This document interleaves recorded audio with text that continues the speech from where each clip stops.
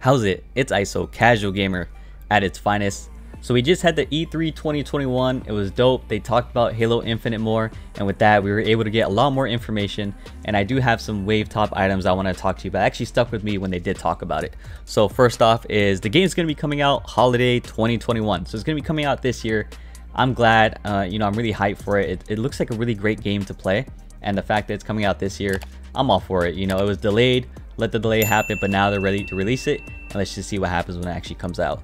The next thing would be free multiplayer. I mean, I think that's really dope that they're doing this. Really, no one has an excuse of why they're not able to play, so it's like money's not an issue. They can just download it for free, whether you're on PC or Xbox, and just be able to play. So that's great.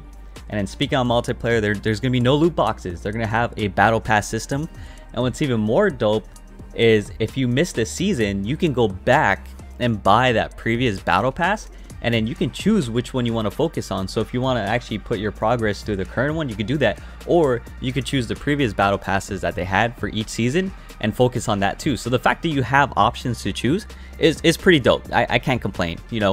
Another thing is you can play up to 120 FPS. I mean, that's dope. The fact that they give you the option, that's just what I like.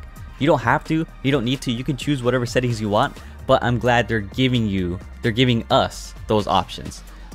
It seems like they really are all about community feedback. I'm glad that they are. They mentioned it like, hey, we want to adjust, we want to hear what the players have to say, and they will make those changes if necessary. So I'm glad that it seems like they're very open to that feedback from the players. Hopefully they actually do it. A lot of people say that they're going to do something, but they don't.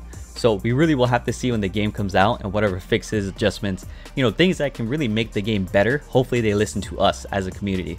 So we really have to see how it is when that happens. And the last thing is, the game looks fun. The game looks really fun to play. That's all that matters to me. It's not the most beautiful game out there, but it looks great. It looks a lot more, it looks like a newer game, and that's what matters to me. The type of style it is what it is. I think it looks fun. And you know what? It's free multiplayer. You don't even have to buy the campaign. So I'm not complaining. I think it looks dope.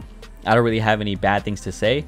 Really, it's when the game actually comes out is when I get more hands-on and be able to say, this game is great. Until then, I can only think of what it might be, but until then, I won't know. So we'll see once it releases, but for now, pretty happy with what I saw.